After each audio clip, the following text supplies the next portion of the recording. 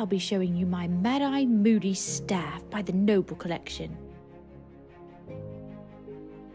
This finely detailed staff is hand-painted and measures 57 inches in length.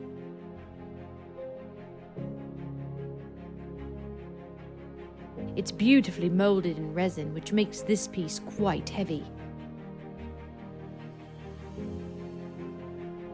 The sculpt design on this replica is just marvelous. I think this is one of the best props Noble collection has ever made. It literally looks like it came straight off the set of Harry Potter and the Goblet of Fire. Many years of work as an Auror left Moody with several injuries. An artificial leg made it necessary for Moody to procure the walking stick. The top of the walking stick distinctly resembles a ram, reinforced by the clear appearance of a hoof at its foot. I think this design definitely represents Moody as a character.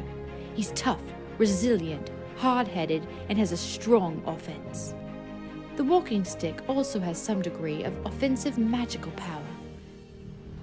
This attribute is likely to have been a secret to give Moody an advantage in combat.